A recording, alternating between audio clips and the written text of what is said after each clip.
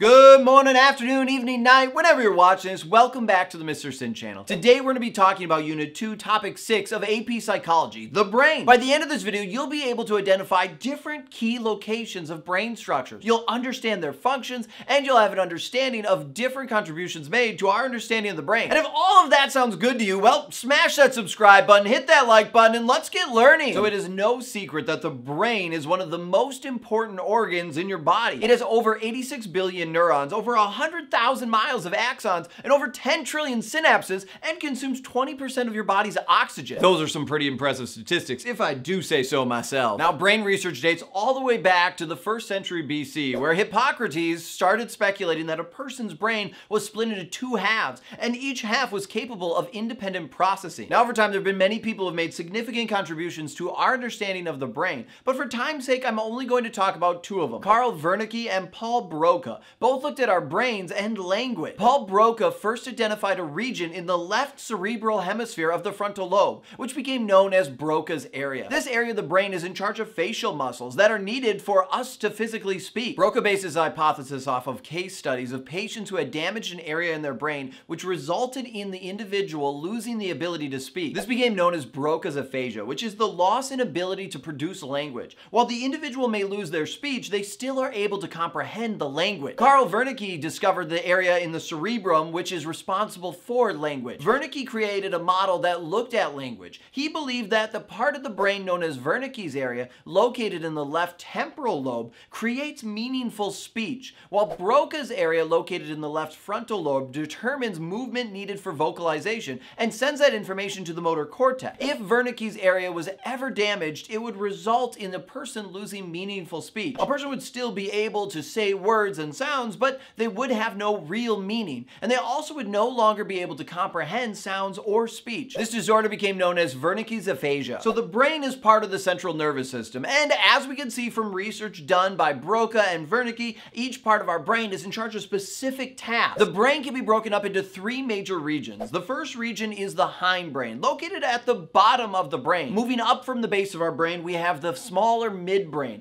This part of the brain is difficult to see because it's surrounded by the last region of our brain, which is the forebrain. The forebrain is what most people typically visualize when thinking about the brain. Starting out, the hindbrain is made up of the pons, the medulla oblongata, and the cerebellum. These parts of the brain allow us to survive by controlling our basic biological structure. The medulla takes care of important autonomic functions. These happen without us consciously thinking about them. It's located right above the spinal cord and below the pons. This part of the brain is going to regulate your cardiovascular and respiratory system. On top of the medulla is the pons. The pons is primarily a bridge between the different areas of the nervous system. It connects the medulla with the cerebellum, and it works with the cerebellum to coordinate movement. The main functions of the pons that we're going to focus on this video is with sleep and dreams. A tip for remembering the pons is to think of the pons as a pillow, P for pillow, and it's located on top of the bed, B for brainstem. Next we have the cerebellum, which is located at the base of the brain in the back. The main function of the cerebellum is that it allows you to maintain balance and manage your coordination. So you're able to walk straight in a line without tripping over your feet, and you're able to scoop cereal into your mouth with a spoon instead of tossing it on your head. It also plays a role with things that require practicing to improve, such as playing an instrument or learning to ride a bike. It helps your body remember how to perform those actions. The cerebellum in Latin is called the little brain, since it's two wrinkled halves that look like a brain attached to the brainstem. If this area becomes damaged, the cerebellum would make a person's movements very unbalanced and clumsy, very much like a drunk person who can't walk a straight line. And since I've mentioned the term brainstem, let's quick go into a couple specifics about the brainstem. It's located at the base of the brain on top of the spinal cord. It includes the medulla, the pons, and the midbrain.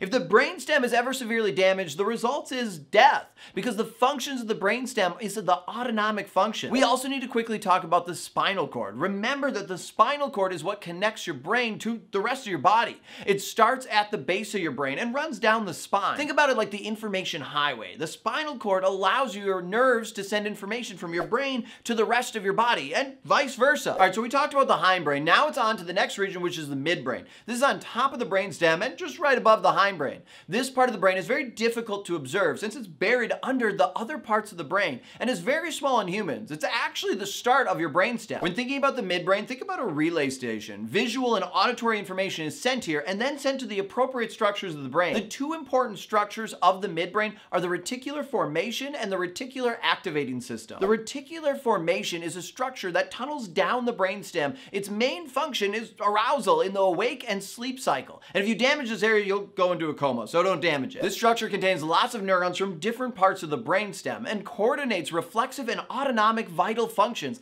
such as respiratory control as well as pain modulation. The reticular activating system encompasses the reticular formation, but it's also a network of nerves that run through the brainstem and out to the thalamus. Its function is to stimulate higher centers when something important happens that needs immediate attention. For example, when someone says your name, it is screening and filtering the incoming stimuli and sending that information to the thalamus. Now, so far, we have spent some time talking about the midbrain and also the hindbrain, which are responsible for our involuntary function. Now we're going to go into the forebrain, which is in charge of our voluntary function. The forebrain is the largest part of the brain. It allows us to have complex thoughts and also behaviors. The forebrain, it consists of all parts of the brain except for the brainstem and cerebellum. The term forebrain is a way to describe the region. Cerebrum is the name of the brain parts that are not the brainstem and the cerebellum, which equal roughly about 85% of the brain. The function of the cerebrum is all brain processes that aren't just for survival, like complex thoughts. Moving deeper into the cerebrum, we have the cerebral cortex, which is a thin outer layer of billions of nerve cells that cover the whole brain. These neurons are called gray matter. All higher cognitive functioning happens here. Inside of the cerebral cortex is the corpus callosum. This structure is shaped like an arch that stretches from the front to the back of the brain. It's made up of different nerve fibers that connect the two cerebral hemispheres.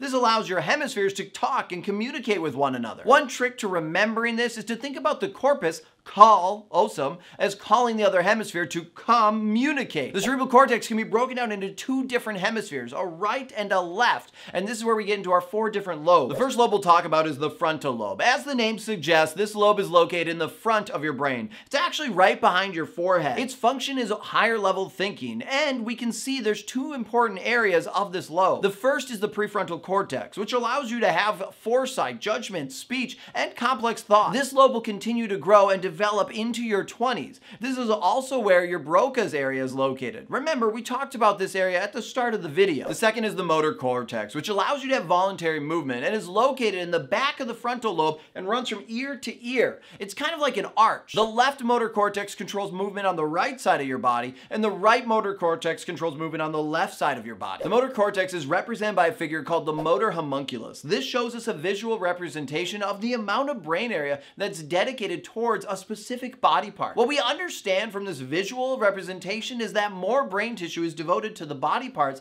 that are the most controlled by us, like our hands and our mouth. The next lobe is the parietal lobe, which sits on the top of your head, right behind the frontal lobe. It's separated by the central sulcus. The main function of this lobe is to receive sensory information. It lets you understand different senses, such as touch, pain, temperature, and spatial orientation. All right, so remember how we talked about the motor cortex and how it sits like a headband from ear to ear as part of that frontal lobe? Well, the somatosensory cortex is parallel and touching the motor cortex. It's located in the front area of the parietal lobe and is in the front of the parietal lobes in between the parietal lobe and also the motor cortex. The somatosensory cortex is part of the parietal lobe, which allows you to register touch and movement sensation. This is what is in charge of your skin. The left sensory cortex controls sensations for the right side of your body, and the right sensory cortex controls sensations for the left side of your body. And of course, just like we talked about with the motor homunculus, there is also a sensory homunculus. This is a visual representation of the amount of brain area that's dedicated towards a specific body part in relation to how sensitive it is to stimuli. What we understand from this visual representation is that there's more brain tissue devoted to the body parts that are the most sensitive,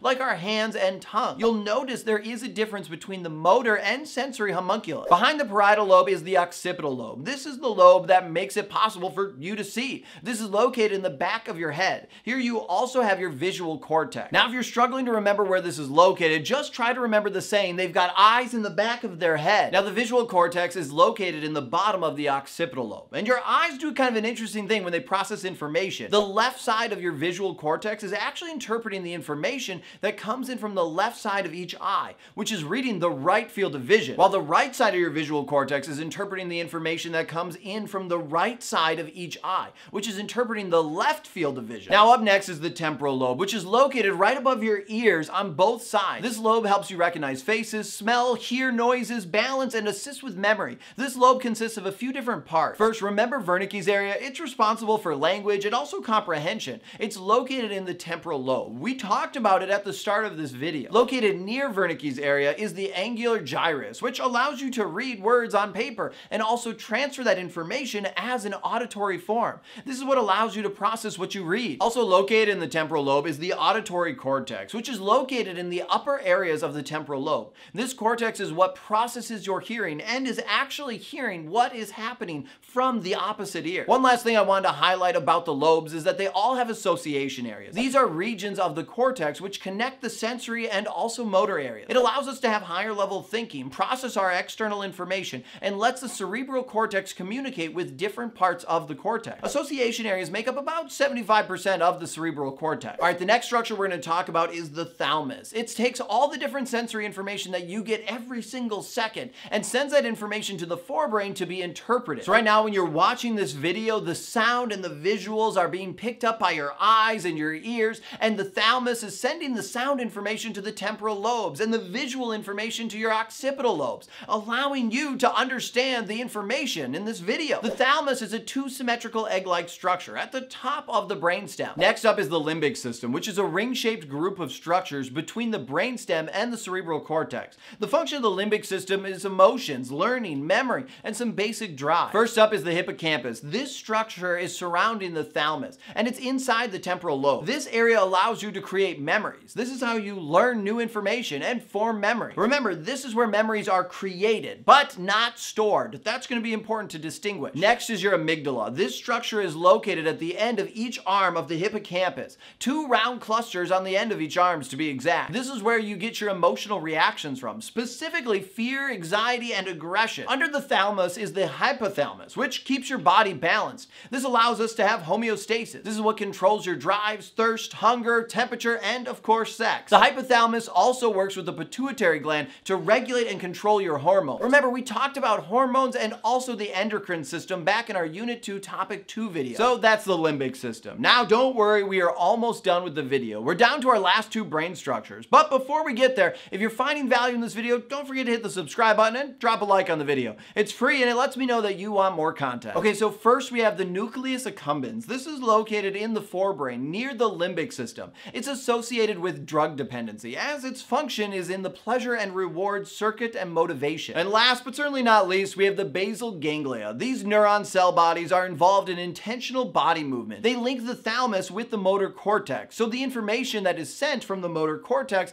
gets modified by the basal ganglia. Damage to this area leads to Parkinson's, cerebral palsy, and Huntington's disease. The basal ganglia are located in the midbrain and also the forebrain. Now, believe it or not, this was actually just a quick overview of the brain. There's a lot more complexities to the brain and more structures that we could get into. But for now, we need to practice what we just learned. Answer the questions on the screen and check your answers in the comment section below. And when you're down there checking your answers, don't forget to go to the description of this video and check out my ultimate review packet. The packet has information on every single unit of AP Psychology. I also have more practice sheets for the brain, the neuron, the endocrine system, the nervous system, and also all the other units. There's topic review videos, practice quizzes, answer keys, and much more. It's a great resource that'll help you get an A in your class and also a 5 on the national exam. Plus, there's also the Discord server there where you can study with thousands of students around the world. And of course, don't forget to hit that subscribe button so you don't miss out on any future Mr. Sinn content. Thank you guys so much for watching. I'm Mr. Sinn, and until next time, I'll see you online.